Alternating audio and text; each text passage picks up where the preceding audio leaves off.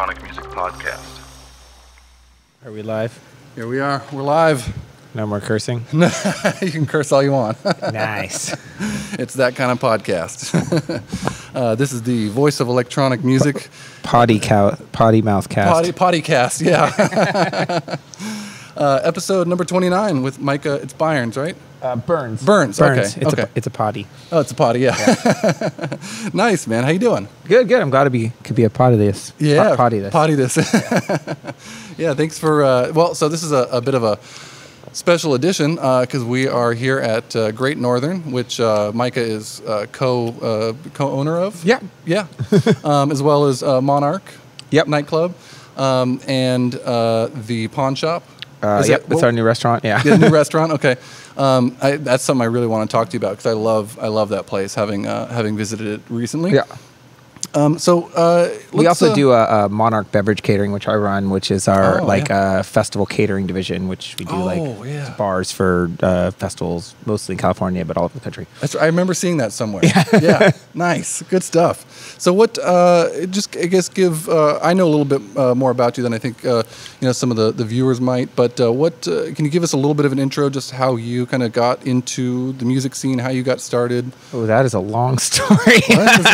we got a good. How far back do you want to go? I mean, before. Oh, sorry, I'm kind of close to that. Yeah, before Monarch, I kind of got into the rave scene a long time ago, pretty young, working with The Gathering, throwing like huge raves, and I was a pastry chef for a long time in the city, and then I moved into working behind the bar because I got sick of cooking. It was just a lot of work, not enough pay. Yeah, it was pretty, not fun. Yeah. So I started working behind the bar, and then I moved into being a brand ambassador for Fernet Branca and helped found a bunch of their national events like the Barback Games and all this stuff. And then from there, I just kind of like had a dream of opening my own spot, my own bar, nightclub, and started writing a business plan with some friends, and here we are. Nice. Yeah. That's 8 or 9 years later. So did you? So you kind of got started with throwing events, but I also saw that I think you're part of what is it? Half of Silky Thunder. Is that you a DJ as well? Yeah, that's my music project with Tobin Ellsworth from Pink Mammoth. Nice. I just it was one of those things where I used to play music a really long time ago, and I kind of quit because there's just too many fucking DJs in this world, and it was and I was just busy focusing on other things, and then more recently I just kind of needed a creative outlet because I just feel like I was working all the time, so I needed something that was kind of more of a fun thing for me, And, absolutely. Yeah, so basically I was DJing on my own as Brunch Life, and then me and Tobin just really got along and really liked playing together, and I just kind of think it's more fun as a duo act, and we DJ and we do like a little bit of live stuff with MPC, and we're working on creating our own music right now, and it's just having somebody else to do music with. I mean, I meet a lot of DJs and they're touring, and it's kind of a lonely gig, you know what I mean? Absolutely. Yeah, and it's like you're always on the road, and it's just like playing with a really good friend, it's just, you can go to the bathroom, or, it's kind of more of a hangout, and it's fun, and it's also creatively, it's like you're constantly like playing off of each other, and it makes it just more fun, you know? And for us, it's like one of our goals as, musicians or DJs or whatever you want to call it is just to have a really good time and make sure the audience is having a good time and not take ourselves too seriously. Yeah, absolutely. Some DJs are way too fucking serious. Yeah, I know. It's like you're just playing music. Exactly. You might be really good at playing music, but you're just playing music. Let's just have fun. Yeah, your job is to make people dance and have a good time, and if you're not doing that, you're not doing your job. Yeah, exactly right. lots of musicians or DJs forget that. They're like, I have to do this music that I planned out, but it's like, no, your job is to make people fucking dance. Right, right. And if you look up and they're not dancing, you're fucking failing. I don't exactly care who you are. Yeah. Mr. Serious Face. Playing exactly. Music. Yeah. It's awesome. So making that jump from events, going into getting opening a place like Great Northern. I mean, this place is fantastic, and I've been a patron here since it was Mighty, and I'm also a big buff into like the history of places. I really enjoyed knowing like Halcyon was like a transmission warehouse, and then it turned into a live venue, and then Nightclub evenally. And I believe it was a bunch of things before that. Yeah. I mean, I worked there when I actually was it. Oh no, that was Loft. Or that was what was it for a while? It was that was Audio. Audio was a sandwich place I worked at for one day. Was it really? Yeah, it was Holy called. shit. Oh, it was called like 20 Tank Brewery. Oh, that's right. Yeah. And I went in there and like tried out to cook sandwiches there, or not to prepare sandwiches, but they're like, you're too experienced, because I would like just quit being a pastry chef at a fine dining restaurant.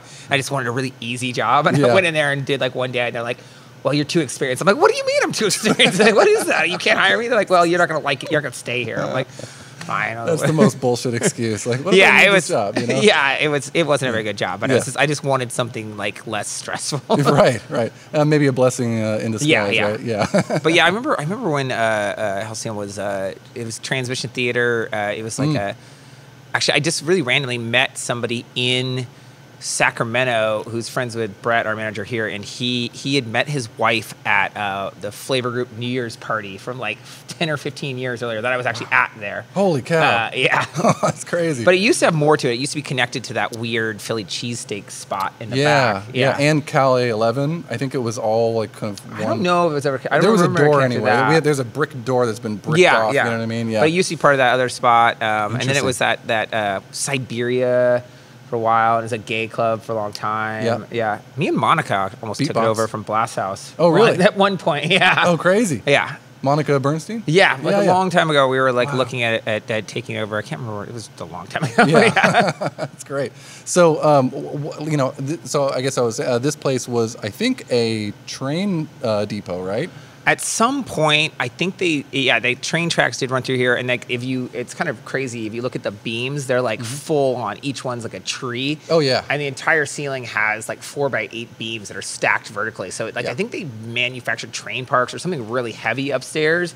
So like that's the only reason it'd be that overbuilt. Yeah. And it was kind of interesting when we took this place over. Dave from Felix Lighting, he's like one of our investors, and like put our lighting rig in. And one of the things he told me is like, I'm not going to be involved unless you tear everything off the ceiling and start fresh. And it was I think it was me and Brad and a couple of our other bar backs literally spent weeks like pulling like old cabling and old sound system wires and electrical and like literally mountains of shit of like 10 years of it being a club that just kept on being added to the ceiling. Yeah. Like stuff was still covered in chocolate syrup when I used to throw chocolate syrup wrestling parties here. Oh my God. Because it had been a club for, 10 years. And it was just, they kept, they'd gone through 3 or 4 different sound systems. They just kept throwing more shit on top. So we took all that off, and then we completely installed it ourselves, like soundproofing on every surface of the almost. You can't really tell on the walls because it's behind curtains, but the entire ceiling is done, and it was the most itchiest, horrible fucking thing ever. Yeah, that stuff is nasty. Yeah, fiberglass. I think. Yeah, well, it's made of fiberglass powder. We were gonna get it like that spray stuff done, but then it was like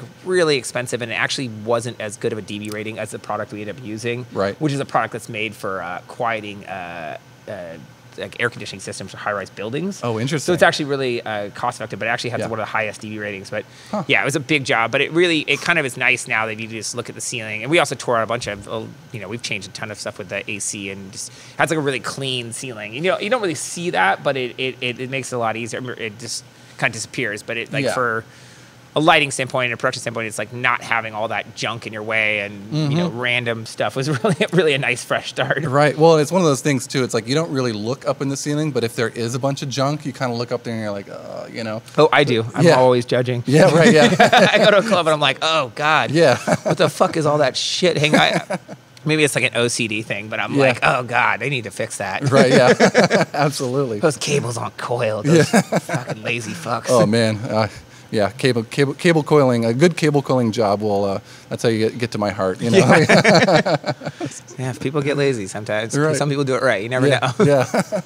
So how did when this place was mighty, it was great. It was a little bit more kind of the old school warehousey vibe. It wasn't quite as fantastic as it is now. But like, how did you guys decide on the kind of Art Deco style that you've gone with? That you can see here in the bar, and it's pretty much everywhere. It's in the mirrors, it's in the sconces, and all that. Yeah, so we were, we originally built Monarch working with Scene 2, or they're called One Hat, One Hammer now. They're a set design company, and we came up with kind of concept that came to them, which was like an Art Nouveau, steampunky. We had another designer that kind of helped us out with that, coming up with that concept. We went to them and they crushed it, and and the it was their first like permanent project. They did a bunch of trade shows and like movie sets, and like they really put a lot into it and kind of, you know, probably lost money on it. You know, they did it for really inexpensive, and we did all the work like really quickly and really cheaply there, and the result was amazing. And you know, but then when we were going for this project, I was like looking around. I'm like, you know, everywhere has that kind of rustic, low wattage bulb. It's like even Starbucks has it now. We need to come up with something completely different that nobody's done. And you know, I thought about it. I'm like, you know, the real height of just design in ever was the Art Deco era. That's like where it kind of reached a pinnacle of, you know, just how beautiful design was. And it was one of those things where people don't really do it because it's just not cost effective, because it's just really expensive. That's why they don't even design or build shit like that anymore, because it's the materials used and the time and labor and how intricate shit was. Too expensive, yeah. Yeah, it's really expensive. And it was like this real height of you know, people really being into design. And after that, it went to, you know, all kinds of weird cheesy designs and stuff like that. But yeah, so we were like, okay, well, the technology has gotten there, you know, with computer design and CNC routers like that, to where we can recreate some of these like lost arts that, you know, because it's like before it's like you want to build a Victorian building, you can't find the weird dude that spent 100 years training to make Victorian moldings. He doesn't fucking exist anymore. Right, yeah. And but now, because of where technology's at, you know, you can recreate that stuff by modeling it on a computer and 3D printing it, or you know, or different. There's ways to do it, and it's still expensive, but it's not impossible anymore. Right. Because that. So with this place, we decided to work with the same company again, One Hat, One Hand, and I came up with an idea. I'm like, hey, why don't we do? I just came up with this really fun phrase of future deco. So it's kind of a Art Deco with like future technologies, and so we have like, you know, it's a very Art Deco. Like this piece behind us is like this crazy Art Deco, mural, but it has an LED screen behind it, and so it's like a, you know, interesting lighting techniques and stuff like you do. Yeah. So it's a blend of you know, it's future deco. Right. And same thing with our whole projection mapped wall. It's like, you know, going for Art Deco with a future twist, basically. Right. It is. It's kind of you guys can't see it on the camera. Maybe next time we'll point it that way. But it's got these kind of like clouds and kind of the same kind of like a arch, and it's kind of white, and it doesn't look like much now. But I've been here at night, and when you see it, it's like it looks alive, because the projection is kind of perfectly mapped to it, and it's kind of moving and evolving, kind of almost to where you don't really know if it's being projection mapped or not, and then you look at it and it's kind of moving. And you're like, oh wow, that's insane. That was the goal with that whole wall, was just to make something that you really didn't know what was going in when you saw it. And like for me, like I worked with Blast House for years, and I toured with Amon Tobin helping build his whole like ISAM Live Cube thing. I was like on the production team for that, and like, you know, I have really high standards when it comes to lighting and projections and weird shit. And so this thing, we just took it, like we basically started from the ground up. They designed this whole wall, and it was literally, each piece was custom cut, you know, from a computer model. And then they took that model and sent it to our visuals guy named Mark Johns, who then created all these 3D effects that go over it. And then we also had Sam Flores and Ronnie Butters, which are like famous muralists, come and spray paint and shade all the shapes. So there's actually 3 different things going on. It has, and lots of people don't even know that unless you physically go up and touch it, because you're like, what the fuck is going on? Because it has like 3 or 4 inches of physical relief from the different pieces. Then it's been spray painted and shaded, so it has like a fake relief from that, and then it's projection mapped over the top of. So, but using the actual 3D model, so all the lines are perfectly exact. Wow. So it has a lot going on. That's how it gets that effect where you're like, I totally sober, but I think I had acid when I'm looking at this thing. Right. It's so fucking weird. Yeah. It kind of reminds me of like music production. Like a lot of times when you just like take like some preset from a synth or something and you just use it, it's like, okay, you can kind of like mentally you can piece together where that sound is coming from. But once you start like chopping things up and you add effects and then you print that to audio and then you keep going from there, it's like things start to get weird, and you don't really, you can't reverse engineer it. You know what I mean? And that's how some of the best stuff is where you just can't, you don't know what to make of it, you know? Yeah, that makes sense. Yeah, that's a good analogy for it. Yeah. But yeah, it's pretty fun. And what's cool about it is we also, you know, because we have it, kind of at this point, we have it like, you know, a bunch of like set up like effects that use the mapping. Then we can also invite in other visual artists to come in and work within that system. Oh, nice. Or we can even like, we'll have like big bands, and then we can actually like do live video and incorporate it into it. Oh, and so, and it's really fun too. Like we, you know, and within a little bit of time, like we had like some, like the Invisible Scratch Wiggles coming in here, and like Mark Johns created this whole visual show that was all like, 90s breakdancers and b-boys and like fun stuff. So we like a lot of times like the visuals go actually themed to whatever the party is. Yeah. And it's actually really even more interesting because Mark Johns, our main visuals guy, has moved to Portland, Oregon. So he actually literally does visuals from Portland, Oregon. Oh, wow. So we have it set up where he has a webcam and he actually comes in over TeamViewer and controls our server here. Holy cow. From Oregon. Yeah. At first we were like so pissed he was moving, but he like figured out how to do it remotely. Oh my God, that's amazing. We have some local people as well, but like for the bigger events, he actually so telepresence. He's at home sitting there like in his pajamas at his computer. I picture him like, no pants on, like with one of his kids and a beer. Right, like, yeah. As he should hopefully, be doing. Yeah. But he's the best I've ever found in the business, Wow. so it's great to have him still be able to do it. Yeah. That's amazing too that you were kind of on very much in the production side of things with Amon Tobin and that sort of thing. And so, I mean, you really like, I feel like you understand down to the nitty gritty as to what goes into a lot of this stuff. Which, Yeah.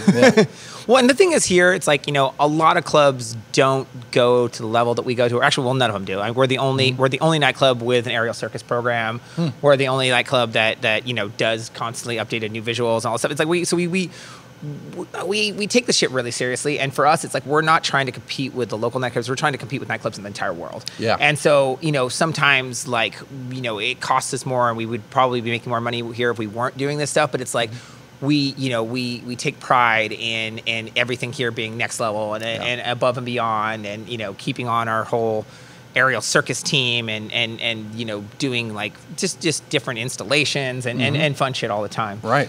Well, yeah, I mean, San Francisco is definitely, nothing to scoff at. You know what I mean? We have in my opinion, one of the best music scenes in the world, Yeah, it's every weekend here is like a festival. Yeah, right. Yeah, it's pretty nuts. Yeah, I mean, I lived up in Sacramento for all of a year, and it's a fine place, but, it really struck me how up there, the highlight of the year was Justin Martin came up and played one of the small nightclubs up there, which is really more of like a lounge. Yeah. And I was like, for me, I was stoked because that was like, wow, But they're doing some good stuff up there. We just went up there and played. It was the Monkey. Oh shoot, what was it called?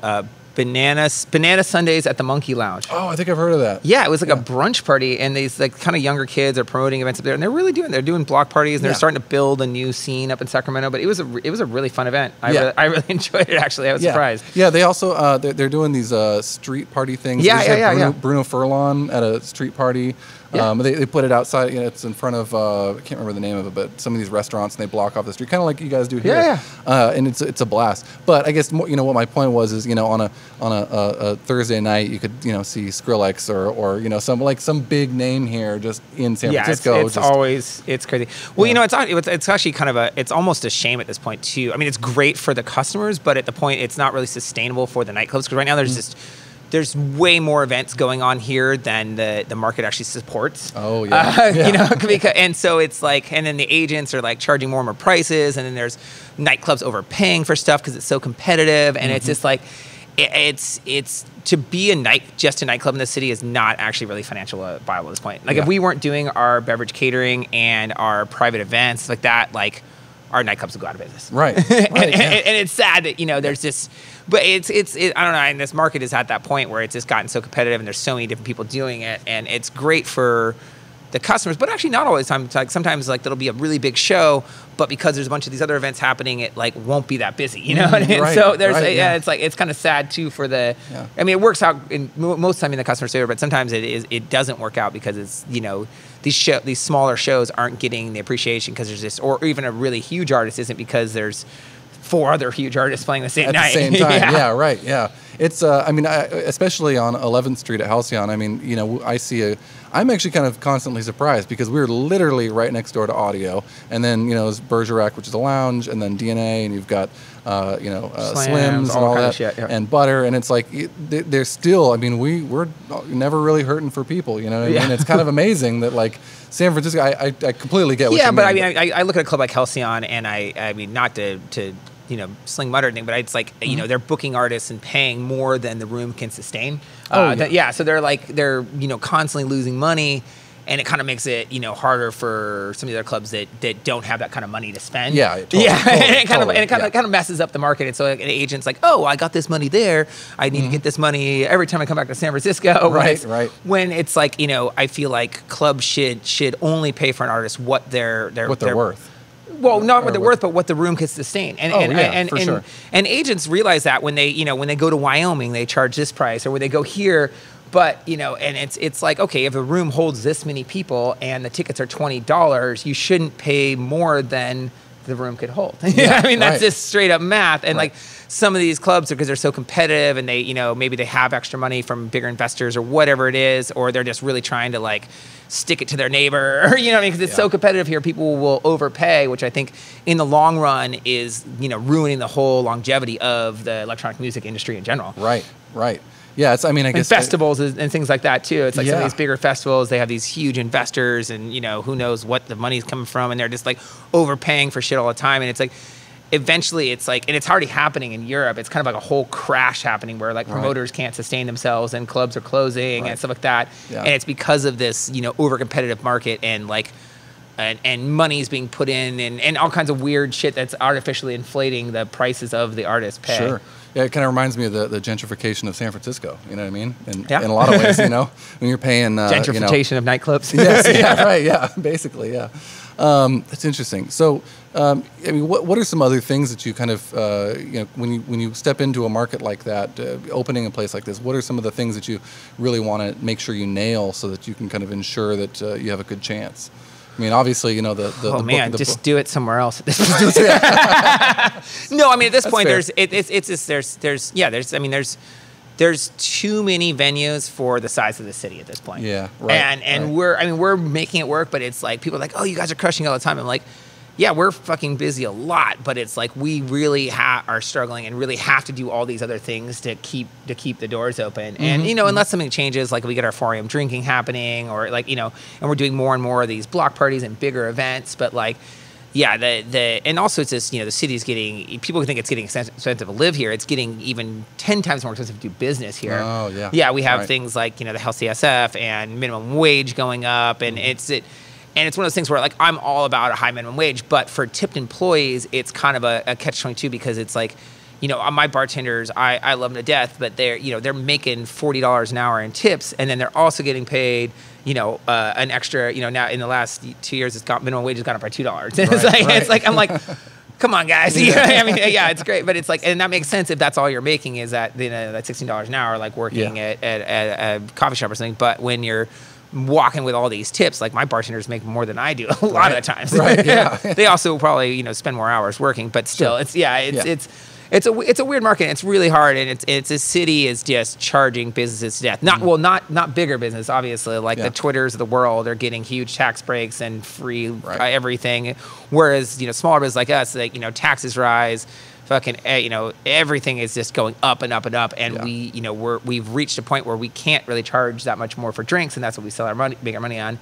And people are also getting more health conscious. They're drinking less. They're spending more time at festivals and other experiences and stuff. So it's like, it's actually really, really a tough market right now for nightclubs in general, and not just in San Francisco. It's happening across the globe, but San Francisco is especially a tough one right now as far as markets go. Where do you see? I mean, do you see like a breaking point? You know, as far as you know. Oh, I see clubs breaking all the time. Like literally, I mean, look around. I mean, we have some of our biggest nightclubs closing. Well, I guess I mean more like, you know, at what point does the city kind of look around and be like, hey, this isn't sustainable. Maybe we need to start kind of, you know, dialing some of these things back. Well, the city in general has been making some changes that slowly. I mean, there's parts of the city that enjoy nightlife and parts of them don't. As far as like, you know, I'm talking about government agencies. Like they're changing laws. They have that new one they just did about you know, the sound stuff. Like if you build an apartment building next to a venue, you have to properly soundproof it and all. So they are trying to save nightlife and culture, and they do realize, you know, there was a economic study done back in, I think it was 2005, that basically they figured out that the nightlife industry was like $5 billion. And so they figured out that the nightclub, or, you know, the nightlife industry helps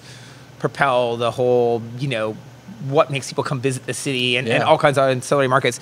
And things are changing slowly, and they do you know, appreciate it. But at the same time too, for every agency that's trying to help, there's like 10 other ones that are just totally screwing you over. Like right now, a perfect example, I have the San Francisco planning department freaking out, saying that the pawn shop, which is a secret passageway entrance restaurant through a faux pawn shop, that the secret passageway entrance has to be see-through.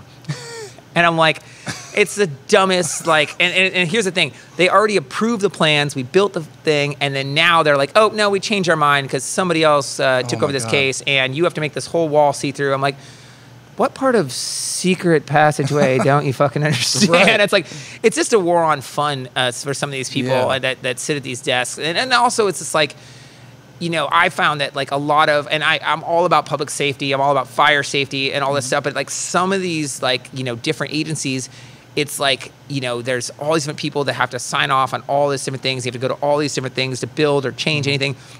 And a lot of them, they're like, they have to find something wrong with the piece of paper on their desk, or there's no reason for their job to exist. Right. It's like the only thing I can think of. What I mean? They couldn't just look at it and be like, yeah, it looks good, and sign off. Like they have to find something. Then why do they? Why can't we just fire them? Yeah, right, I could sign. Yeah. So, wow. And it's infinitely frustrating that, and it is taking the toll. There are, and it's not, and then there's landlords pushing people out, but it's the city.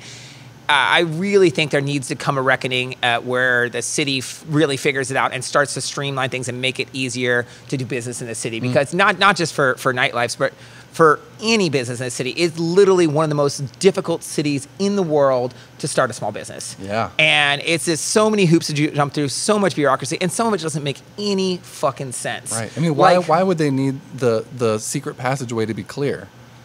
Exactly. No, I mean it's a law about beautifying the neighborhood, but here we are on and here we are literally on demographically one of the worst blocks in America. Right. Literally with all the SROs and everything, it is the worst corner, and businesses have been failing there for 35 years, and we're the first business that's able to stay there, and we've been doing all this stuff to beautify the neighborhood, and we're taking over this whole building, but I mean like, if I have to make that secret passageway see-through, maybe I'll just close the pawn shop, and maybe I'll just go do business in Sacramento because because they want me there. Like, I look at like a progressive city like Detroit.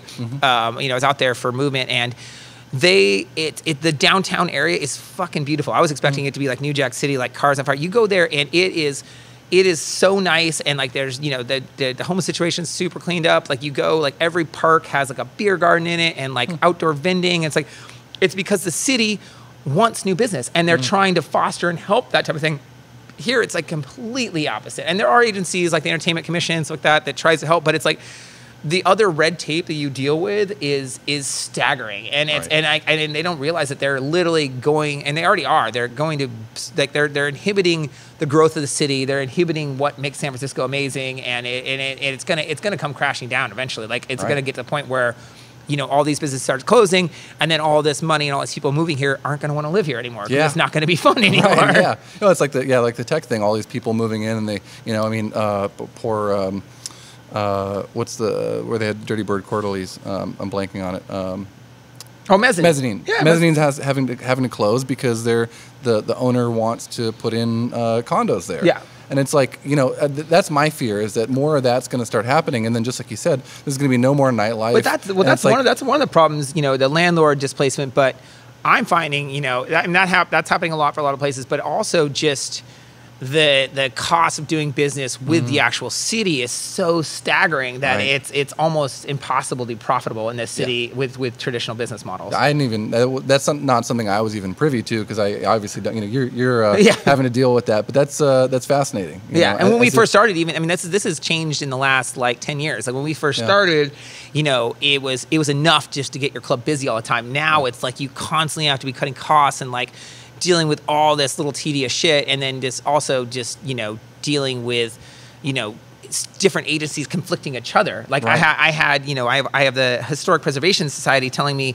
you cannot change a single brick on the front of this building, and then I have the planning department saying you need to change all this stuff, and I'm like, well, the front of this building is cinder blocks. There's nothing historic about it. And like they're like, well, if you move the door, then you're going to have to put back all of original bricks. I'm like, well, how am I going to find 100-year-old bricks? First of all, they don't exist. Like, it's just like, and it's, I don't know where, it's like people that got like picked on in high school that just have a little bit of power and they freak out. And it's like, and it's so weird, and it really just sucks that you can't just reason with these kind of people like face to face. And we've even gone through the proper steps, like gone and talked to our supervisor and had our supervisor go down to the planning department and try and fix this type of thing.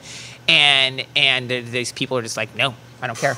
It's like, yeah, it's like, I mean, I even hear like, okay, well, if you do try and go above them and like talk to the mayor or something, then they're going to be vindictive and screw you later on. It's just, yeah, it's really exhausting. Yeah. It really is. And it sucks that as a nightclub owner, this is the type of stuff I have to think about constantly instead of thinking about like programming and making my venue fun and creating great experiences for people. It's like at this point I'm literally so buried in these headaches. It's like it's stifling my ability to be a creative. Absolutely, yeah. I mean, there's a place I used to live in Berkeley, and there's a place called Urban Ore, and that's kind of what their people frequent. That I mean, it's full of old radios and old this and that and toasters and vinyl and stuff. But they have a huge section that's just old doors and windows and stuff like that, so that when people want to do something like you were just talking about, and they're like, hey, you need to have the original like molding around your door so it doesn't look brand new, they can do that. And it's just like, it just seems silly. Like, I get it. I mean, you drive through Berkeley and it's beautiful, and they've kind of held on to that old school nostalgia, but I mean, when does that stop? I mean, like 200 years, 400 years, like, my real problem with it is that some of these city agencies have no checks and balances. They have no other agency that can supersede them. They have no appeals process. It's just a no. You know what I'm saying? And like, with this planning department thing with the pawn shop, they came in, they approved our plans, we built it, and now they're changing their mind, and they're actually holding up a whole other project we're building next door. So they're costing us, $10,000 or $15,000 a month on paying rent on a project that we're not able to start on. That is completely separate address. Right. And they know they have us in this bind, and it's just like, and so you're going to completely ruin one of our businesses and almost put us out of business waiting to do this other business because of something you already approved and now you changed your mind. Right. And then we go to the person's boss and they're like, oh, you were right. And then they go to this person and they still can't change it because it's like, it just sucks that there's no city agency that actually can supersede the planning department or can actually, or there's no way to appeal a decision, and it's like a lot of these agencies have complete totalitarian control outside of any other regulatory agency, except for, we could probably go and appeal it with something that could take us a year, but then we'll be out of business. Right. And it's yeah. And then I'm sorry to go off on a whole tangent about this, but this is like the shit I'm dealing with right now. I love the tangents. Yeah, absolutely. And then, of course, someone else, if you weren't able to carry out that business because of those reasons, someone else would try, and they'd probably fall into the same trap as before. And that's why, that's why 2 out of 3, new businesses fail in the city. Yeah. If not more. Yeah. What? So what? And that's the thing is, it's in nobody's interest and nobody's benefit to have businesses that fail. Right. It's just a big waste of time and money and effort and drain on the city's resources and everybody's resources. And it's like these agencies don't understand that when they take an extra 4 or 5 months, and that's the other thing too, the approvals processes for building something new, like typically every project here is held up an average of 1 to 2 years. Wow. That's fucking insane. Oh my God. And imagine when you're paying premium, $3-4 a square foot rent, waiting for literally, oh, sorry, that person's on vacation. They'll get back to you in 3 months. Oh, sorry, we don't have time to come by today. We'll be there in 3 months. Like horse shit like that. And it's like, and we have to pay the price. There's no regulatory agency that checks these agencies on their performance. Right.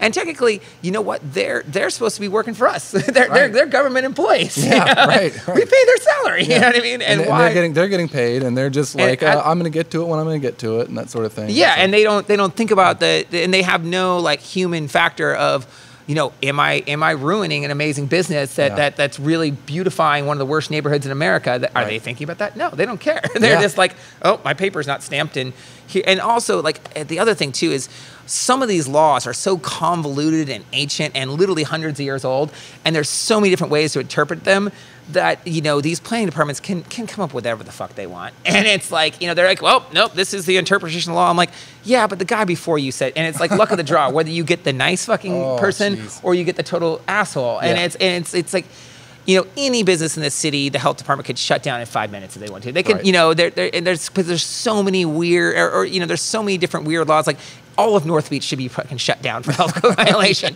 Those fucking restaurants are hundreds of years old. What I mean? They're fucked. Yeah. But it's like, and it's you know what it is? The truth is, I mean, this sounds pretty messed up, but San Francisco is a port city. Port cities are typically super corrupt, all the way from the top to bottom. It's been corrupt since the 1800s, and it continues to be so. But it pisses me off when super corrupt government agencies and shit, where I see weird shit happening all the time, that they're also super sticklers about rules. You be one way or the other. Yeah. You know what I mean? Like you guys.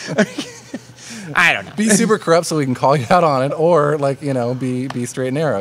Yeah, but it's like the truth is it should be easier, and it should be easier for small businesses. They should be fostering entrepreneurs. They should be, as opposed to giving tax breaks to giant companies that come in here that don't do anything to better the neighborhood, that bust their people in and out.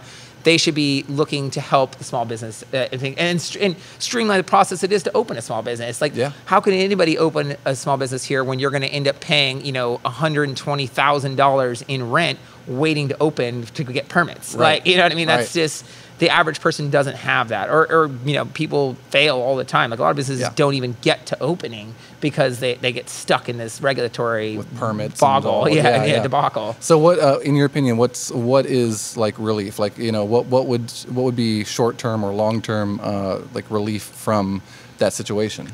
I mean, people have tried to do it in the past, but I think there should be a government agency that is literally, their entire thing is to streamline and help the process. And there are some agencies like that, but they don't have any power. Yeah.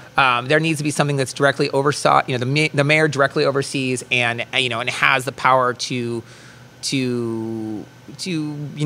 advocate for them and actually make some real changes or make some real decisions or be able to supersede bad decisions on different planning agencies, or call them out for dragging their feet, or things like that. Or also, one office where you can go to deal with all this shit. The fact that just to do anything, I have to go to 10 different offices in different parts of the city, it doesn't make any sense. Right. It's like, you go here, get this, go here, get this. And it's like, and all that stuff isn't written down anywhere. You got to figure it out. Oh, it's like, it sucks. Not to mention their websites look like they're from 1998. All of that. And it sucks because if this city is supposed to be this big progressive city that's moving forward, it's actually one of the hardest and one of the worst to get to navigate this bureaucratic nonsense. Right. Whereas there's lots of other cities, and I see a city like Detroit as an example. It's shit was so crumbled and so fucked there. They rebuilt on top of that. That something similar things are happening like down in Palm Springs where they literally fired the entire government because they were caught doing all this crazy scandals with getting paid off for building permits stuff. So now they have an all young new chamber of commerce, and they're just making decisions and making shit happen. Imagine that. Yeah, it'd be amazing. It'd be amazing. Yeah. That's how I feel about the actual government too. You know what I mean? Yeah. That's a whole other can of worms. I don't even want to bring that. Yeah. Right. They don't want anything to change because they're lining their pockets. Yeah. Right. I do feel like maybe it's 100 years from now or 200 years, but whenever all of those positions are refilled with people that are of the internet age, it's going to be, I hope, and I'm optimistic that it's going to be a lot better. Yeah, and I can see that. And that's what I'm saying. That's where I'll when these other places completely crumble and they build from scratch, that's what happens. And then they get a progressive government that's into change, that's into actually building things as opposed to into curmudgeonly holding on to dated ideals that stagnate the entire system. Yeah. But let's talk about some fun stuff. Let's talk about some fun stuff. Let's see. So you touched on fun. I don't know, but you touched on the drinking time to 4 a.m. and I just wanted to get your thoughts on that. How do you feel about that if it's going to be passed? Oh, it'll definitely be passed. So the last time it actually was passed, and then was it Willie Brown? I think it was Willie Brown in his last act of office decided to veto it. Right. So it passed the popular vote. Everybody was into it, and then he said no. Yeah. So this time it'll be Gavin will have that ultimate choice, and he originally backed the bill when it first came out a long time ago. So it should go through. But that doesn't mean it's still going to take a couple years. And the truth is, like, that would be a big change, a positive change for the nightlife industry, especially for travelers. There's people that come here from all over the world, and they're like, oh, we want to go out to nightclubs, and they look at me like I'm insane. I tell them they have to take their drink away at 2, and they're like, what do you mean? Right, They're like, people from Europe, people from New York, and it's like, we're supposed to be this big international, like, nightlife city, and 2 a.m. drinking is just not a one-size-fit-all, option. And and truthfully, cities should be able to decide for themselves. Yes. If we can decide whether we want to let people smoke pot or eat mushrooms, we should be able to decide when they can drink till there.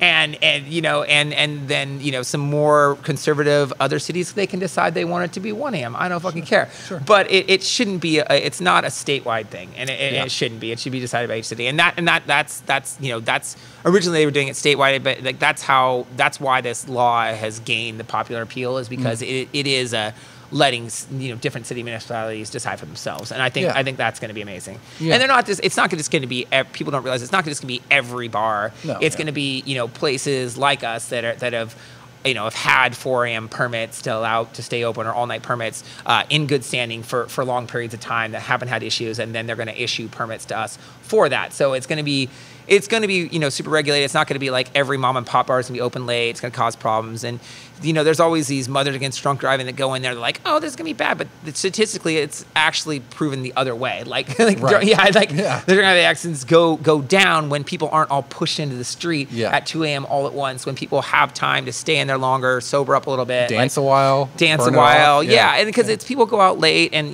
and the party really gets going by 2 a.m. They're like, oh, time to kick you all out in the street. That's actually what causes a lot of the problems. Right. Yeah. It's great. I remember reading a headline too that I think the one of the founders of Mothers Against Drunk Driving got caught with some insane blood alcohol level driving. Oh man, it's just fucking hypocrisy at its finest. That always happens. I mean, how many right wing anti-gay politicians get caught in gay sex scandals? I think there's a website that has like a counter. Smoking meth and there's always a little meth involved. There's a gay prostitute involved. Or 10.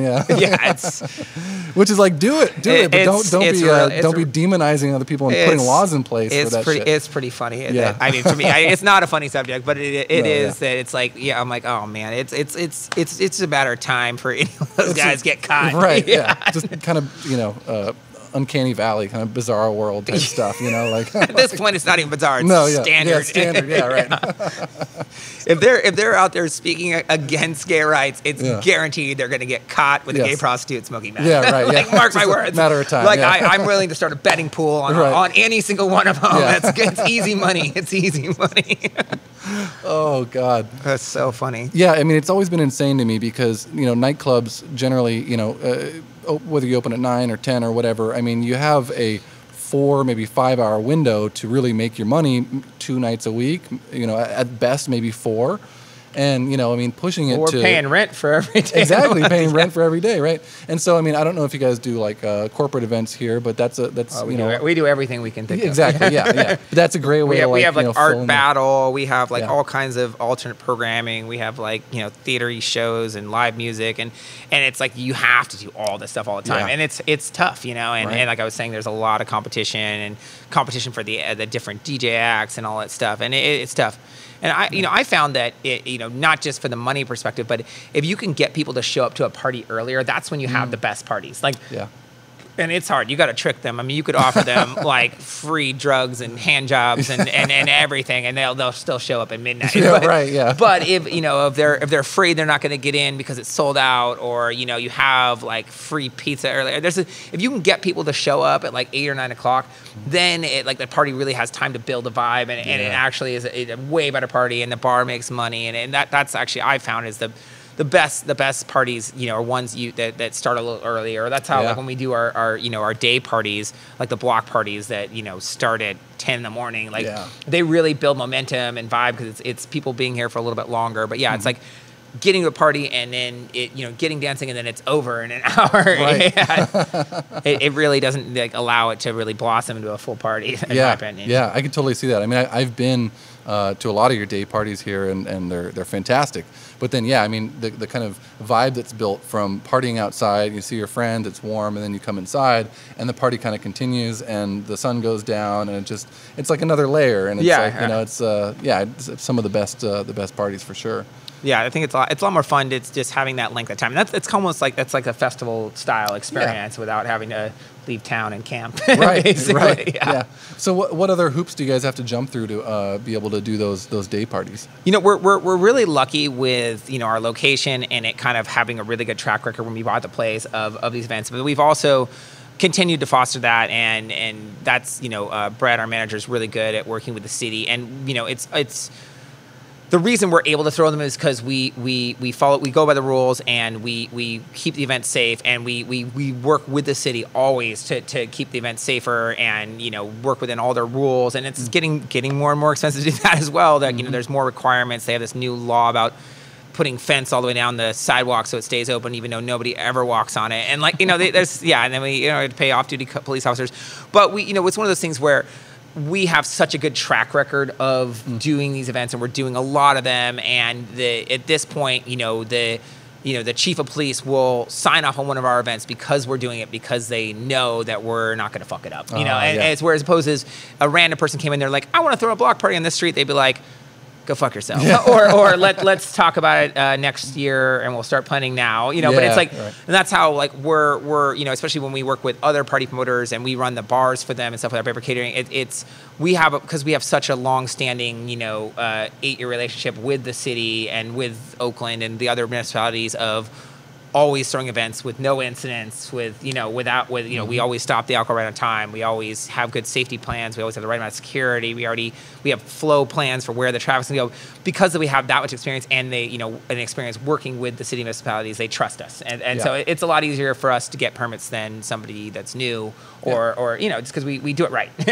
We don't cut corners. Track record goes along. Especially with, you know, with the city. And the city does want block parties. They do want things like that. They do understand the value of that. It still gets more and more expensive all the time. But they you know, they realize that is one of the reasons that people live in San Francisco. And they're really trying to protect like these fairs. But same thing, like Howard Street Fair, I think that was probably their last year. You think so? I've heard that. I don't know for sure. Yeah. But yeah, and there's other, you know, big festivals like that, especially the ones that, you know, that are by donation, and it's like same kind of thing. You know, I was at a meeting with a bunch of the street fair people, and like the Folsom Street Fair guys, and all these guys are like, we literally are losing money. You know, it's like we have these sponsors that try and make up for it, but it's like, you know, the city costs just go up and up and up and up. And, you know, and it's crazy too. Like, you know, you think about like a venue like, say, like Fort Mason. Fort Mason is federal property, and they charge like $60,000 to throw an event there. Like, where's that money going? You know what I mean? Like, and who decides that? Is that a committee? Can I vote on that? Like, you know what I mean? It's really weird. It's really crazy. Like, well, that's the market rate because, you know, it's corporate event. It's like, what are you talking about? This is a fucking public park, asshole. Yeah. You made that rate up. Exactly. Like, why is it so expensive? What do you think, Bill? $60,000. You guys don't have rent to pay. It's federal property. Was that $60,000 for one day? Yeah. Jesus Christ. Holy shit. I mean, and that's why it's so hard and you know, to do these large style events, and it sucks too, because we really want to do like more community involvement. We want to do like wine and cheese mixers and all these other like fancy style events. We can't. It's just too expensive. The money won't work. Like I want to throw like, you know, classy, fancy, like fun for the whole family style events, but we will literally lose hundreds of thousands of dollars. You know, it's like we have to throw these, you know, bigger artist dance music ones, and that's what's actually going to make the money. And it sucks that, you know, these other style events we can't make them profitable because of all the costs involved. Yeah, right. Like a little bit more like a Oyster Fest or something. Yeah, I mean, the only reason those events even happen is because of giant corporate sponsors, and they don't think those guys. I don't know those guys. Right. If you meet some, let me know. If you're watching, if you're watching, corporate sponsors, come give us some money to give people oysters in the streets. I will be there. I fucking love oysters. Yeah. Do you love oysters? But have you been to Oyster Fest? It's not very fun. No, it's not. It's a shame. I mean, it's like you pay a shitload of money, wait in line, and then get wait in line again to pay too much money for oysters. I'm like, how is this a fest. God, yeah. Sounds like great America. So you pay a lot of money to wait in line. And like you wait in line to pay money to wait in line to pay more money. Right, and then they throw 3 for Corporation on. Yeah, right. It's like and everybody's like, who is that? These are Disney stars. Yeah. It's weird. It's weird. That's great. So let's talk a little bit more about Pawn Shop, because I just wanted to talk to. I know it's kind of. I don't know if that's your first restaurant you've. Well, yes, all of me and my business partners, we all kind of had a restaurant background, and we all decided we never wanted to do food again. Oh wow! Well, and we're just doing bars. Yeah. And we did that for a long time, but then it was just, it was the locations connected to Monarch. We have these other partners that are kind of our restaurant operators, and it made sense, Yeah. All of us, coming from me I was a pastry chef for 8 years. I cooked for Marco Pierwhite in London, and I cooked, with Eric Hoffinger at we opened 9 different restaurants in San Francisco, and it was just too much fucking work, too much, not enough money, and even Pawn Shop. Pawn Shop's like one of the busiest restaurants in the city, and we're still struggling to make it profitable on a monthly basis because of, like I was saying, the costs are just so high here. Right. And it sucks because if we were in another market, we'd be fucking rich. Yeah. Right. It's just because this city, the costs are, and the landlords, like the rent they're charging, and the payroll taxes, and the costs of ingredients and all that stuff. Everything is just so much astronomically higher here, and you can charge more, but it's not actually proportional. Not that much more. I mean, $16 for a burger. If you're paying for that, it seems like a lot, but it's like you have to charge that, otherwise you can't have this place. You know what I mean? It's crazy. Yeah, and it is cool that generally.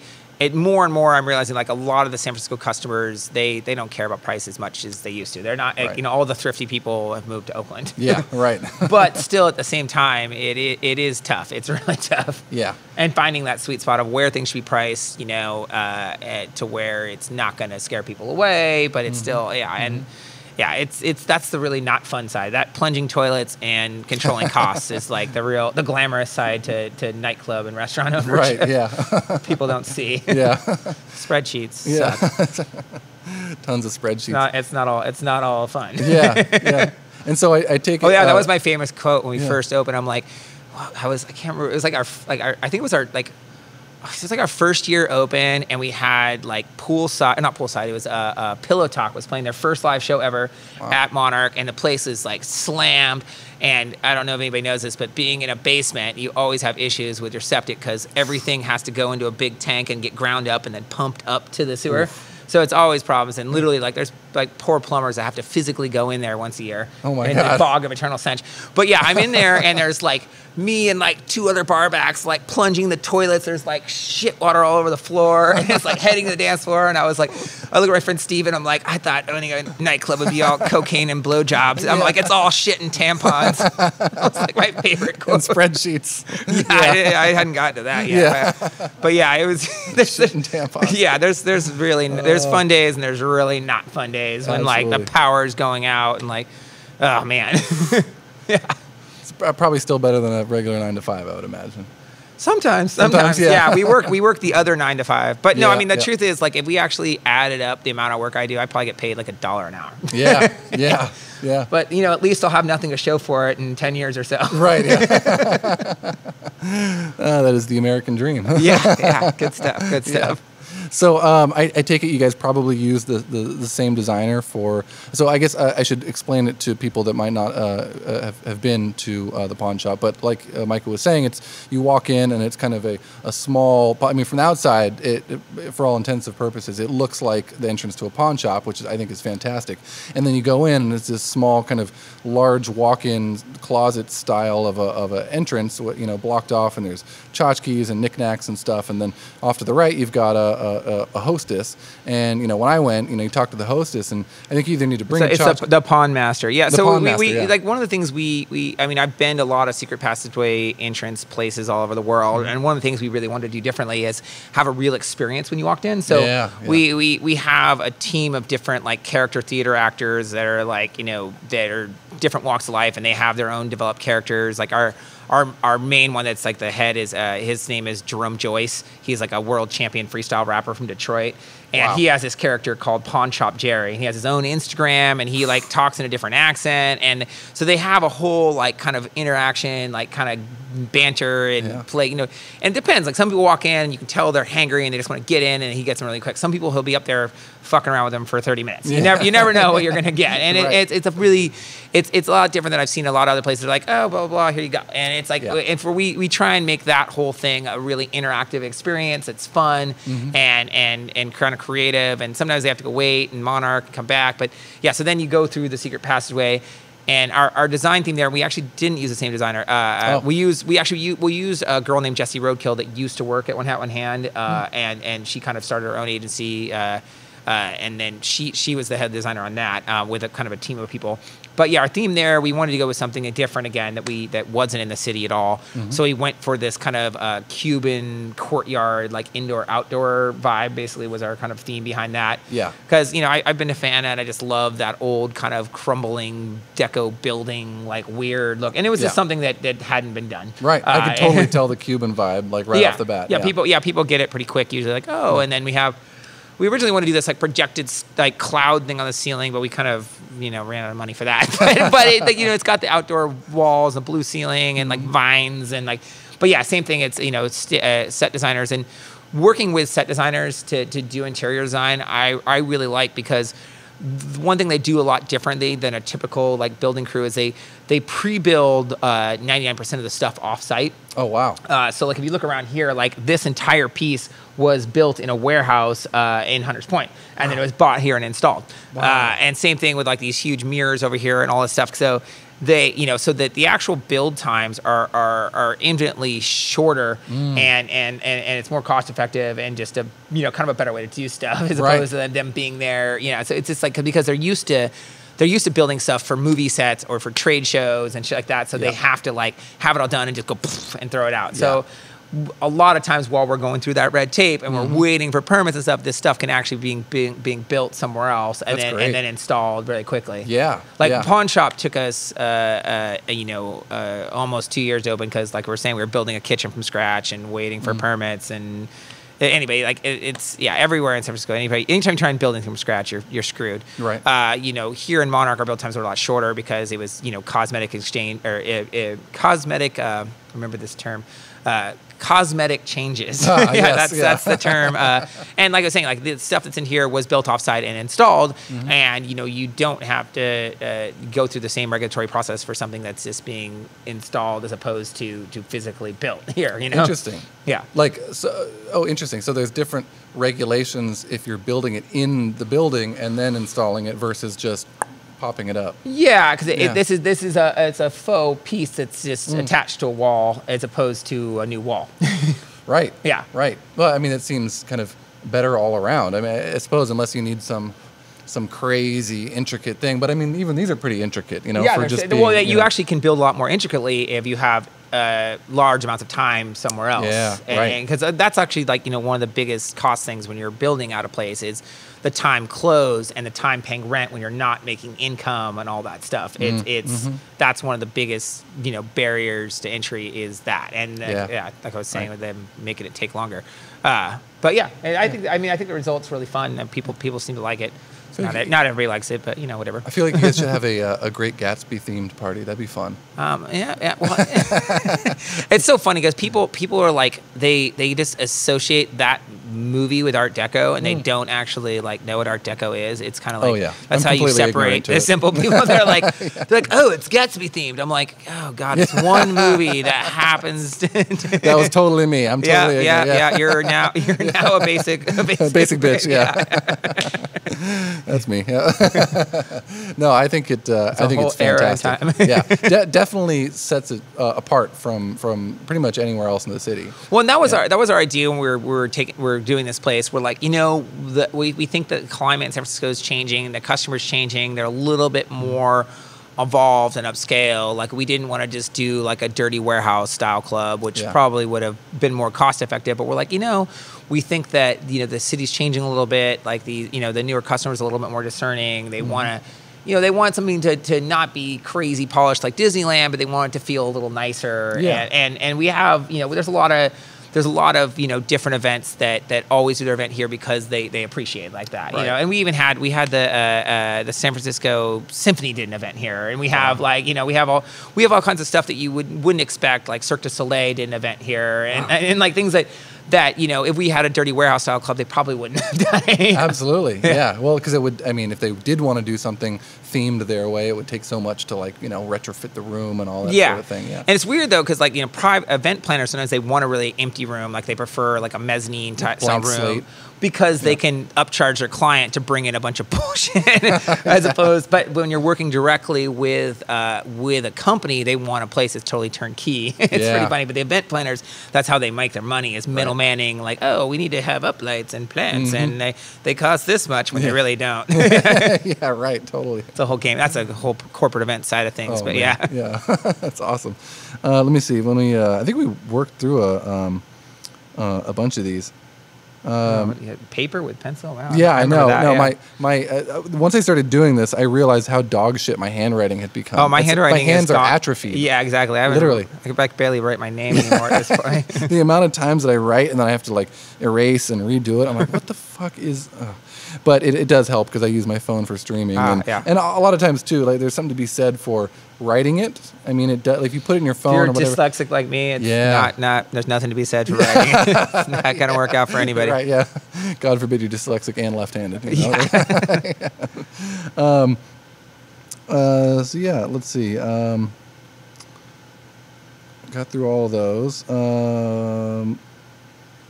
Oh yeah, I wanted to ask about so this is a quick one. We'd already touched on the pawn shop. But what's is there a secret doorway to Monarch? I remember I think I read about that online. Yeah, it's generally for staff to go through and for us to bring food over to Monarch for happy hour, because we now have a food happy hour at Monarch. We actually are kind of rebranding Monarch's bar as the bar at Monarch. Because like there's a lot of people that come there and realize it's a nightclub on the weekends. They don't realize that it's also a really fun bar all week long. Yeah. So we have like a new logo, and we're launching this whole like happy hour food program, which the kitchen at the pawn shop makes, and so. Any day of the week, during happy hour, you can order from like a whole really amazing menu that's different than the pawn shop menu, and that food is brought over through the secret passageway. Interesting. I think you hit the nail on the head, because I've been to Monarch, you know, countless times, and in my head it's always the lower half of it, but then you walk in, you're like, wow, this whole upstairs bar is like really cool. Yeah, and there's a whole like contingent of people that don't go to the nightclub and just come to the bar, and generally it's 99% of the time, it's always free to get in upstairs. We do like, you know, charity events or certain bigger events later on the weekend. You know, we charge at the front door, but it's pretty rare. So generally always for happy hour, you can always just walk in there. There's a free photo booth. There's amazing craft cocktails, and now there's a food menu. Nice. And that was we were trying to build happy hours back in the day. We had this thing called Amazing Hour. We'd always have circus performers, and we've realized over time that it's like, people are hungry after work, so if you don't have some sort of food there, they like freak out. And we've had a lot of success with our Taco Tuesday there, which is, in my opinion, the best Taco Tuesday in the city. We have amazing tacos for $2, and people come in, they're like, "These are so good. How did I not know about this?" I'm like, I don't know. I found like bar people are they're not. It's really weird. Like, you know, like music-centric nightclub people, they'll like go out and find different places because they're like looking for these artists. But like bar people like take a while to find stuff, or they like, you know, it's more like neighborhood-based and stuff like that. But I think, you know, this new launch of the bar at Monarch's going to really help our like weekday bar business with the food and everything. So yeah, come and try it. Yeah, absolutely. We also have I love a Taco Tuesday. We also have a new party I just launched called Disco House Brunch. Oh yeah, it's a monthly now. It's going to become a weekly. The next one's on the 15th of what month is it? August. Yeah, the 15th of September. Yeah, sorry. I'm really bad with months. I'm right there with you. Yeah, so the 15th of September, and it's, you know, we have a bunch of residents, and we bring in like one guest, but we do this whole like disco theme, and we pipe the sound between pawn shop and Monarch. So you come into the pawn shop, and if you want to go dance, you go over to Monarch. If you want to like sit and eat, you go to pawn shop. And people kind of go back and forth, and it's really fun. The last one was crazy. We kind of want to, and it's always free, and basically, and the brunch menu is amazing. And so we're trying to like, I think we're going to turn into a weekly. I want to really like, I don't know if you've ever been around long enough, but we kind of want to rebuild that whole like crazy brunch party vibe they used to have at Lime and the Castro. Oh yeah. I remember that. Yeah. And the last two have been really amazing. So, and everybody's super excited. All these big DJs are hitting me up. They're like, "Oh, I want to come play brunch." I'm like, "All right, you know, you don't get paid, you just get food, right?" Right, yeah. No, but it's actually really fun, and people like, everybody plays like crazy disco music, and I think it's already really taken off. But I think once we make it a weekly. It's going to be once the marina finds out there's a party brunch every Sunday. I think it'll be really good. San Francisco loves their day parties and they love their brunch. And there's no real good brunch party right now, and I think the city really needs that. And you know, my DJ name's Brunch Life, so I'm the guy to do it. You're the guy to do it, right? Absolutely. And all the whole staff wears like disco costumes and big afros and shit. It's pretty fun. It's great. I love it. I love a themed party. Yeah, you got to come to the next one. Absolutely. So what about, do you have any sort of projects? I've seen photos of you at Burning Man. Do you have any projects or you hand anything at Burning Man? Burning Man this year, I'm going to camp with Pink Mammoth. This is something new. I'd like to be polycamperous and try different spots. Polycamperous. No, I like to meet new people. You know, like some people always like go with their same camp, and there's something said about that. But for me, it's like people are like, "Why don't you camp with Disco Nights? That's your business partner's camp." I'm like, I hang out with those guys all the time. I want to go meet some new people, meet a new crew. So I'm excited about that. I'm doing some big DJ gigs. Like me and Tobin are playing Celtic Chaos, I think on Tuesday before Gorgon City. Nice. And then we're playing, we're going to do a set on Dusty Rhino with Mikey Lyon. And then I'm helping out with this weird art project I don't understand. Something about a deprivation tank or something. I don't know. I'm waiting for an email about it. and then we're also throwing a party with the depressurization chamber. Oh yeah. We're doing the Monday party at the Sands. And that's it's part of my I have this theme party called Solid Gold Jacuzzi. So it's a whole gold theme party. We used to do the biggest float in the Love Parade. I don't know if you're around for that. Sure, it's like a whole we'd have like 120 people airbrushing gold makeup, and we've kind of revitalized. Oh, I remember seeing that. Yeah. We kind of revitalized that brand. We've been doing stages like for How Weird and throwing parties. So we're gonna do a Solid Gold Jacuzzi pool party on Monday at the Sands. And it's really fun because they give us these crazy suites, and you're all dirty from Burning Man. You get to go wash off and be in a pool. It's a really nice way to come home as opposed to straight home. Yeah, absolutely. Yeah. This is going to be my first year at Burning Man. I've done many festivals over the years, but are you going to do your podcast in Burning Man? You know what? It's tempting. Yeah. I don't have everything lined up. The only thing that I shy away from is as you can imagine, all this stuff is pretty expensive, and I worry about the playa dust because I know it's Tupperware. Put it in Tupperware, or plastic bags, yeah. I'll think about it. I would actually really like to. If I don't do it this year, I'll definitely do it next year. You could also bring all your stuff and do it from inside an art car or inside somewhere, so you don't have to bring your shit outside. Yeah. Or I could even what I could do is I could just do an audio recorder in my phone. Yeah, that's a good idea. And I'll sync the two up. Oh, man. There you go. Yeah, I'm loving it. I'll do it. They'll probably have to be impromptu, kind of like, hey, let's just do this now, because, trying to line stuff up at Burning Man is or any festival is a little Burning Man's even more. Yeah, I think that was 2 years ago. Me and Lee Reynolds were playing on the Dusty Rhino. We couldn't find it for 24 hours, so we literally showed up 24 hours, the next day, the same time. They're like, we're here. They're like, whatever. 24 hours late. You made it. Yeah. Right on time. Burning Man time, man. Yeah, that's pretty funny. That's awesome. Yeah, I'm looking forward to it. I've serviced the Robot Heart sound system and car a whole bunch. And I know Pascal and all those guys. Fix that transmission that's busted? maybe, yeah. Or maybe the sound system on the fly if anything goes wrong. Yeah. And I'm staying with Iceberg Cowboys, so it's going to be good. It's going to be fun. I got a good... Do they actually have ice there, or is it are they robots, like ice pirates? Yeah, we do a barbecue. We do have a good amount of ice, yeah. I think I went to that barbecue. They're serving sausages and stuff. Yeah. I randomly went there. That was a couple years ago. Yeah. We were riding our bikes. There was a bunch of sausages. That was dope. Yeah. So I'll have to, maybe we can link up while we're out there. And sausage link up. Yeah. Nice. Hey, you took it there. That sounds fun. Yeah. Cool. Well, let's see. What are we at? We're about an hour here. Let me see if there's any. Is there any crazy experiences, like DJ experiences here that you can share with us or think of? I got a pretty good one. Yeah. So me and Tobin got arrested in Thailand on a boat. Holy cow. Yeah, it was pretty good. So we went out there to play this music festival called the Five Senses Festival. And we were super stoked. They put us as headliners. They're going to let us close out one of the stages, play last as long as you want. And then we were getting over there, and the festival producers are friends of ours. This guy Adam, he's like, hey, we're having all these problems with the local police, like, you know, we paid them off, but now these other police are in town and they're like telling us we can't do our new festival ground. So we've switched everything. Now we're doing a bunch of boat parties and this big club party, and everybody's still playing, and we're just switching everything around. You guys are going to play on a boat. And we're like, all right, sure. Well, I mean, that sounds fun. I don't play on a boat, you know, whatever. I'm not, you know, we weren't stressed about it. We're in Thailand having a great time. So we go out there the first day and we hang out with like the DJ Met guys and just have a great time on the first day, boat party day.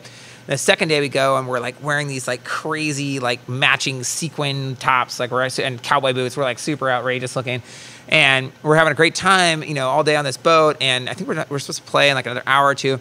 And all of a sudden I look over and there's this like giant speedboat like covered in cops like filming us. I'm like, that's fucking weird. So we're downstairs and like, you know, the boat pulls over, this other boat pulls up, and like, you know, all these, you know, and cops in, you know, in other countries are pretty intimidating. They're like straight up have machine guns and they're like they're military cops, and they're like they're super tight uniforms and like the 100-degree heat. But yeah, so there's all these like Thai police on there, and like one of the boat captains comes up to me and told me, they're like, they want to speak to you upstairs right now. And I'm like, oh, fuck. I'm like, all right. I'm like, God, this is sketch. Yeah. So we go up there, and the guy's like, are you the DJ to Tobin? He's like, yeah, we're DJs. Like, and they're like, well, how much you getting paid to DJ? And we're like, oh, no, we're just playing for free. We love music, and, you know, Adam's a friend of ours. Like, we're not getting paid. Because, you know, obviously they're like wondering if we had visas or something. So we're like, no. And here's where it gets weird. Like, we just kept saying that, and then they're like, so basically they're shutting the party down and they're going to go back to port, but it's like, you know, 2 hours. You know, we're way out in the fucking middle of nowhere. And they're like, well, they're like, play music right now, but play 3 songs, play them quiet. And they're like, ordered us to DJ. We're like, what the fuck? I'm like kind of nervous at this point. I'm like, what the fuck is happening to him? And so we go over there and like start setting up our MPC live, and like Tobin starts playing, and I'm like, what the fuck is going on? And so we start playing, and then they're like, and we play like a track or two, and they're like, and so we start playing, and we like end up like literally DJing for 2 hours and get a whole raging party going, and we like literally have video of the cops like dancing with us and shit. Wow. Yeah, I'll show you some pictures after this. And Absolutely. We're like, we're wearing these sequin outfits. So just assume we're the DJs because we were dressed the craziest. Right. So we get back, and they literally take everybody in the boat, and they take everybody off one by one and check the manifest and everything. We're like, oh, fine, we're fucking out of here. And they're like, you two and you, to like Adam, the party promoter, like, you guys have to go in the van and to go talk at the station. And we're like, oh man. And then the guy, one of the main chief police guys, like, it's fine, you know, you're not going to be in trouble. So we go to the police station, and they don't actually take us inside. They like hold us outside, and we're there for like 6 fucking hours. It was getting God. And I was like, oh man. Adam's like, just don't say anything. Wait for my fucking lawyer to get here. And we're like, all right. Where, you know? And they took Tobin in there. And they kept questioning him, like, how much you get paid? Are you a DJ? And all stuff. Oh, and then it was more complicated. They had to take us to go get our passports from the scooter place. Holy and they kept asking us different ways, like how we were getting paid and all stuff. We're like, no, we just love music, man. They're getting really frustrated. They had a translator for us, all this stuff. And they were basically trying to get us to admit that we took money to DJ in a foreign country so they could give us a ticket for it. Yeah. And then also like incriminate Adam, the party promoter. So God. we just kept like keeping to our story. And we're there forever. And eventually, like, I get really like low blood sugar, and I started getting like hangry. I'm like, you know what? Fuck this. I'm like, I'm going to go in there and cause a fucking trouble so we can get the fuck out of here. And I go in there and I'm like, what's your badge number? Like, I'm calling the embassy, like, to start freaking the fuck out a little bit. Like, I was being nice, but I was like, you know, am I being charged with a crime? Like, I want to leave. Like, and like, I'm like, I've been held here for 6 hours without food or water. And like, literally then like 5 minutes they come out and bring us food, and then they're like, okay, you guys can go. I'm like, fuck. But then we like didn't have our phones or anything because we got rid of. I would have like just gave our friends our shit because I'm like, I don't know, I'm going to jail. I don't want to have fucking money or a phone or like, I don't know. It seemed like a good idea. So we were like miles from anywhere. So then me and Tobin are like literally walking in the middle of nowhere, like in sequin tops and cowboy boots and little booty shorts, and it's like dark out. Holy shit. And then we get back to the fucking place where everybody's at, where the party's supposed to be, which has been shut down. And literally all these DJs like like cheering. They had champagne for us, like, free Silky Thunder. It was hilarious. Like, we were like fucking heroes. Wow. Like, because all the other DJs like, oh, that could have been us. And like, they're like, what happened? Are you guys okay? And like, But it was funny because we actually got to play the last set of the whole festival. Like Francesco Lombardo, Beirut, like none of these huge DJs even got to play. Yeah, it was pretty fucking cool. It was pretty random. And then we felt so bad. So my buddy Adam was throwing the festival, like just having a kid. He ended up having to go to Bangkok and pay all these fines and refund all the tickets. We felt so bad. We donated our entire fee and everything. And he was so stoked. And so he just started a new project, or this thing called Project Loud, which is like the biggest new club in London. He's going to fly us out to play out there, which has the guy that made the sound system for DC-10 designed the sound system. They actually had their opening night last Friday. Oh shit! Yeah, so he's like, I owe you guys. You fucking went to jail with me. I'm going to fly you out to London to play at this new club. That's amazing. Yeah, super random. Wow, the mental image of you guys walking around Thailand in sequins outfits in the middle of fucking. We finally got a cab to take us. I mean, just as an American, you stand out like a sore thumb, and then also they think it's hilarious. I mean, people wear crazy shit in Thailand because there's all the lady boys. They think it's fucking right. Yeah, they're all about it. They don't judge there. They think it's funny as hell. Oh, it's amazing. Yeah. I know what you mean though. I took a trip to Peru many years ago, and I had this little backpack sized DJ controller. And I was just going to play a friend's party out there in Peru. And they're customs. Well, going through customs, it's like they have this kind of archway with like a red and a green light on it. And you walk through, and Peruvian after Peruvian walk through, and it's like green light, and of course me, big 6 foot like gringo, like walk through, and it's like red light, and I'm like, oh, fucking course, here we go. Cavity search time. Yeah, here we go. Yeah. So I go into the little customs thing, and it was the same thing. They're looking through my bag. They're like, this is professional DJ equipment. And I'm like, you're like, obviously not. What do you mean? Like, how do you know? And they're like, well, we have a list of professional DJ equipment, and this is on it. And I'm like, you gotta be fucking kidding me. And they're like, where are you playing? And I was like, I'm just gonna go play a party with my friends. And they're like, well, we have to charge a tax on this because it's professional DJ equipment. And I was like, oh, fucking Christ. All right, what do you need? How much do you need? It was probably, for them, it was probably a lot. It was probably like $100 or $150. For me, I mean, the exchange rate, it was probably like $20. So I'm like, fuck, you take it. You know what I mean? You got to keep your professional DJ. Exactly, right. My $60 DJ controller, whatever, Luckily, I think we did bring the NBC, but we didn't have, yeah, that probably wasn't on the list. Right, yeah. Maybe we'll tour with those. There was no list. They're just, exactly. This is on our list of you pay us now. Right, yeah, exactly, yeah. That's pretty funny. Maybe we'll get a visa next time. I doubt it. Yeah. That's a good story, though. It's a fucking free Silky Thunder. Right, free Silky Thunder, yeah. Like free Tibet. Yeah. That's awesome. Well, thanks for coming on, man. Yeah, it's fun, been a great episode. Great chat with you. Yeah, we'll have to do this again. I feel like you have a lot to talk about, and I've had a blast for the past hour and 17 minutes. Woo!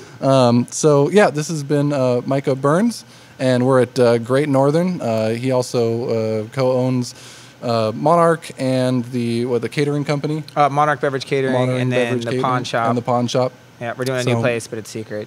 Yeah, okay. All right, to be continued. Yeah, to be continued. Right, we'll talk about that one later. All right. So if you're in the area in San Francisco, definitely check those out. And if you're interested in catering, definitely Google them. This has been episode number 29 with Micah Byrnes, and this is the voice of electronic music. I'm Scott Brio. If you want to check out our other episodes, you can basically just Google it. We're on all the major streaming platforms, Spotify, SoundCloud, all that. So we will see you guys on the next one. Thanks for tuning in. Woo-hoo. Peace out. Good talking to you, buddy. Yeah.